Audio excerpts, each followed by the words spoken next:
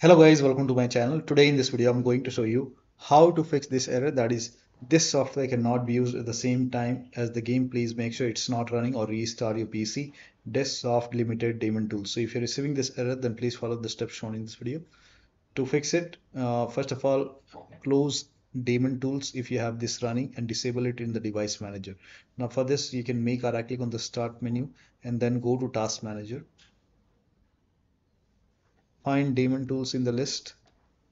So if you find Daemon tools running over here, you can just make a right click and then click on end task. Again, make a right click, end task. Find this soft bus service if you find it, end task. Make a right click, end task. So close all the services related to Daemon tools and then make a right click in the start menu and go to device manager. Now expand storage controller, and over here you can see Daemon tools. You can make a right click, disable it.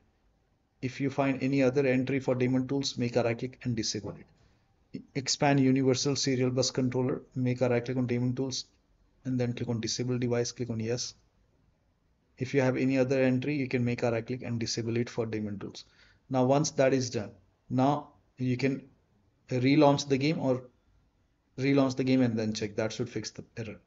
Now still you're receiving the error. Then if you have any other application, like any third-party application like DS4, Windows, REWSD, AutoHotkey, Joy2Key, Razer Synapse, Corsair ICUE, Faceit, Anti-Cheat, Riot, Vanguard, Logitech, either mouse application on your computer. If you have these running, open Task Manager, end the process in Task Manager. Also, if you find these in Device Manager, you can make a right click and disable it.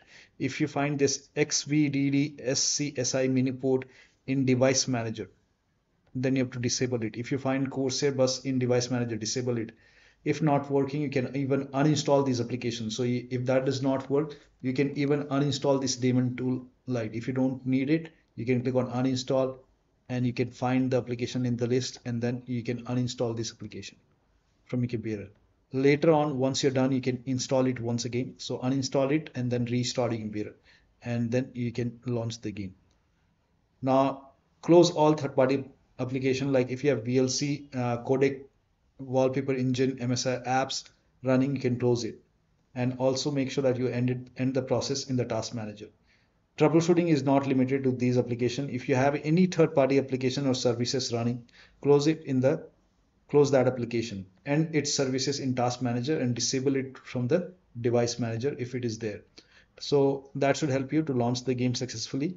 So that'll be all. Thank you so much for your time, and please like this video and subscribe to my channel.